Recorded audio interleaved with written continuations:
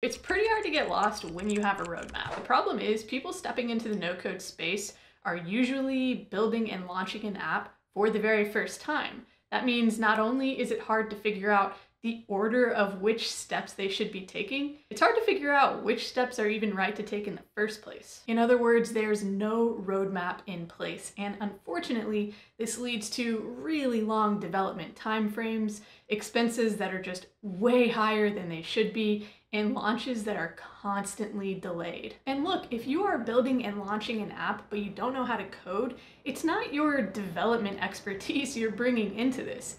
It's your industry experience and your ability to help people solve a problem with an idea you have. But without a roadmap to guide you, your experience, no matter how significant it is not going to get you very far when it comes to actually launching a product. So today I'm going to give you a roadmap I want you to steal from this video so you can launch your app successfully even if you don't know how to code and even if you've never built and launched an app before. So you need to go through 4 overarching stages to build and launch your app, and within each of those stages is its own set of steps. We're going to go through all of those. Okay, so jumping over to the iPad here, we are going to go through the 4 stages in this diagram, stage 1, 2, 3, and 4. We're starting right over here by going through a high-level scoping exercise by following something called the Moscow Matrix. Moscow is an acronym that stands for must have, should have, could have, and won't have for now. And it's essentially just a way to help you separate all the features that you've come up with for your app into different development versions, with each version having its own goal, which we'll talk about. Okay, so the first thing you need to do is list out every single feature that you've envisioned your app having. And from there, we're going to break all of those features up into 4 different development phases: the must-have features, the should-have features, the could-have features, and the won't-have features, at least for right now. When you start development, you're going to focus on the must-have features first, and this is the set of features that solves the very core problem that your app is aimed to solve. And your goal with this set of features is product validation. In other words, will this core set of features solve the problem as intended? Now, that's version 1 or your pilot app. Once you get that product validation, you're going to move on to the should have features. Now, your should have features are ones that still solve the core problem, but the goal with these is for you to validate adoption for the app, so our users able to consistently use the app in real life situations to solve the intended problem. The difference between these 2 testing phases in terms of features isn't really all that significant, but with the must-have features where you're looking for product validation, this is generally going to be a pilot testing group where it is a closed testing group within a certain time-bound period where you are not quite hands-off with those users, whereas with the should-have features, the next version, those users are really taking the app and running with it a little bit more, using it on their own in real-life situations to see, are they able to adopt it? Real quick, if you're finding any of this useful, then definitely stick around because we still have a lot to cover. But I want you to bookmark another video. It's over at coachingnocodeapps.com/workshop. And this is actually a free extended workshop. So this video is going to help you put together your overarching idea to launch roadmap. This extended workshop is a more kind of pen to paper or hands to keyboard approach when you're actually ready to start doing all of this and building your app. So head to coachingnocodeapps.com/workshop. It's completely free to join in on this, so bookmark that and head there next. All right, from there, you're gonna move into those could have features, and this is where you are solving that core problem better.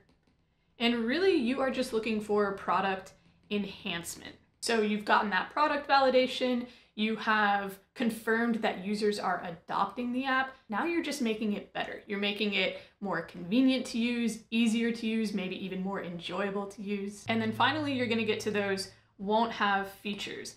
And this is where you are now adding on to the app, maybe you are solving more relevant problems or maybe for more people. So we're just going to put a plus sign here. And this is where you are generally just expanding the app. Think of these as features that won't really be useful or relevant until the app is under a certain load or there's a certain volume of users on the app, maybe like groups or communities, that type of feature, or review features where unless there are a certain number of people using the app, they're just not going to be useful. All right, so once you have gone through your entire feature list and you've divvied up all the features into those different development phases, you are gonna have your full scope roadmap.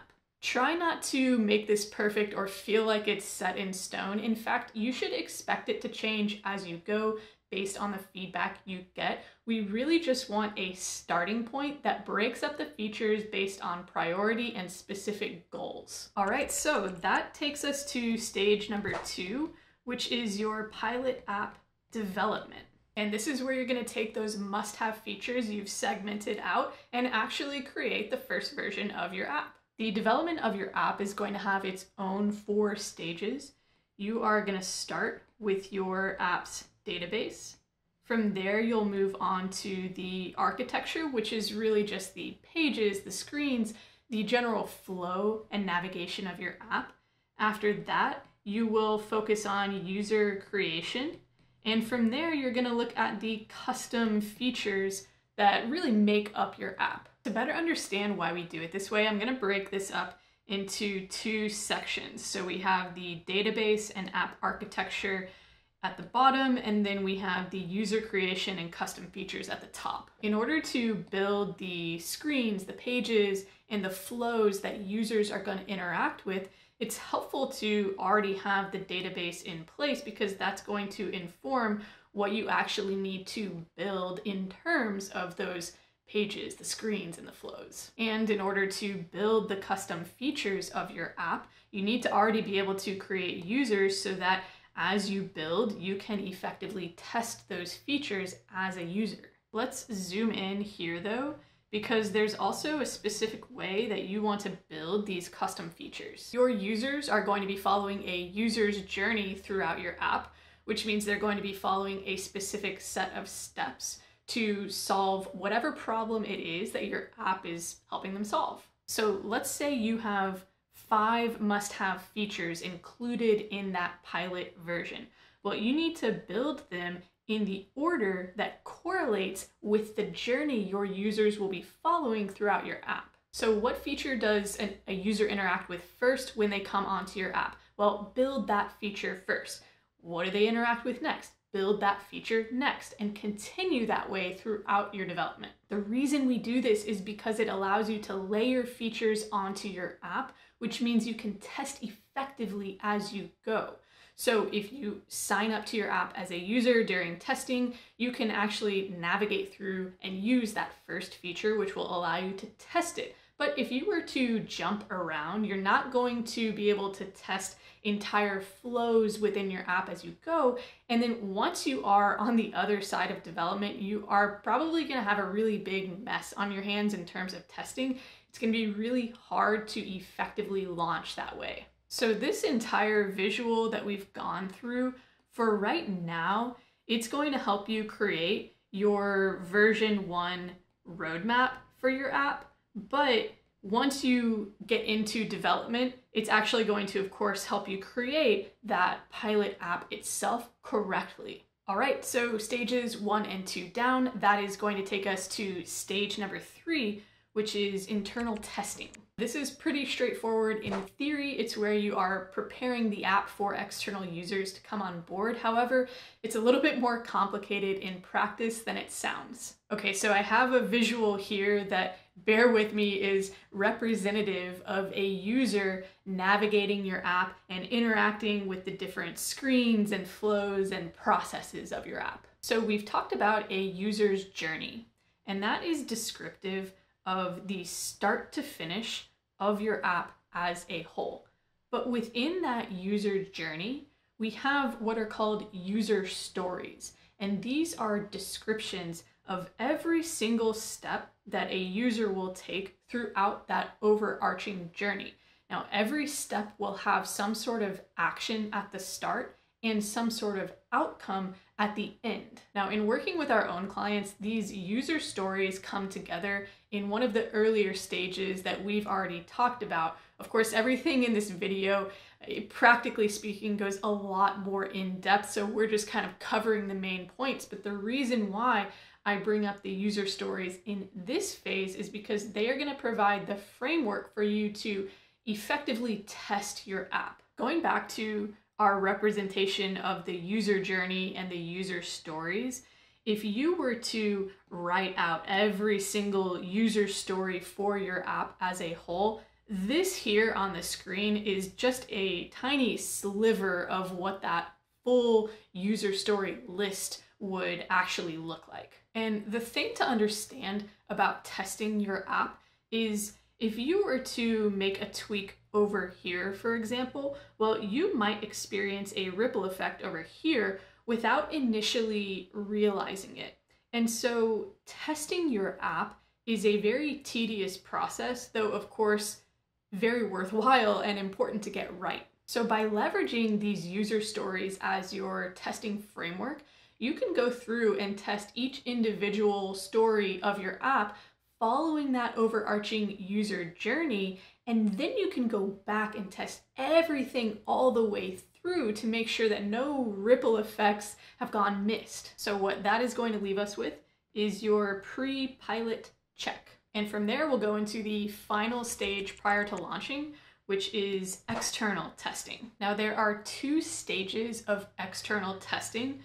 The first is the alpha testing stage, and this is when an external user or users other than yourself comes onto the app and tests for function only with a focus specifically on bug and issue testing. So envision basically the exact same testing you did, but someone else doing it. After that, we have user testing, which is when a test group from your target market comes on board the app, and they specifically test for value and usefulness.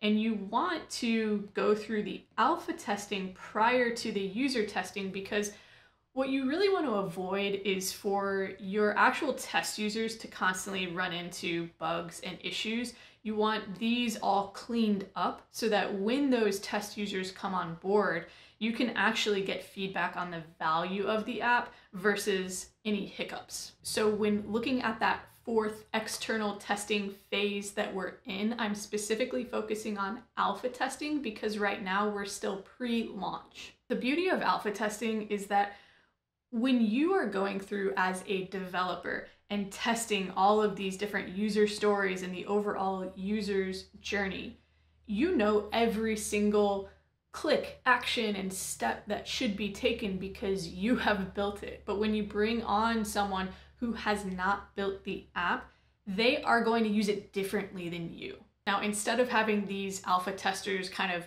mass click or brute force test the app, a good way to think about doing this is to set goals for those alpha testers. So let's say you are building a job board app. Well, maybe you want to set a goal for your alpha test users to create a company profile and post a job, to create an applicant profile and to apply for a job. Breaking it into goals like this allows you to not only test for that functionality and make sure the bugs and issues are as cleaned up as possible, but it also makes sure that your app is intuitive and usable. And once you've completed that process, your pilot app is now user ready. And from there, you can bring those pilot users on board, get that product validation, and continue expanding from there based on feedback. So remember, it's hard to get lost when you have a roadmap, and that could not be more true as a no-code app developer, especially if this is your first time building and launching an app. So please take everything from this video, steal it, and use it as you build and launch your own app. And look, if you found this helpful, but you already know you would rather have step-by-step hand-holding help to go from idea to pilot launch, then head over to coachingnocodeapps.com/apply to book a call with us and we'll see if it's a fit to help you. Here's the link on the screen where you can do that, and I'll also drop it in the description box below.